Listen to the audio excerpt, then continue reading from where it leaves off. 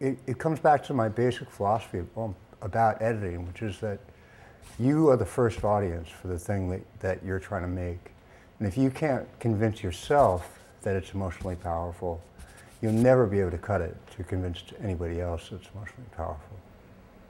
Everybody's got their different rap about what is realism, what is naturalism, and what is how to show life, you know. I personally don't think that any style has a purchase on the real way to show life. Like all styles served here, you know, for me. Like they're all good, and the point is to learn as many as you can. And if you're, particularly, I always tell this to people that are starting as editors, if you think that there's one way to cut a scene, and that's the way to do it, you're screwed. You've got to have 10 ways to cut that scene that are all good in different ways.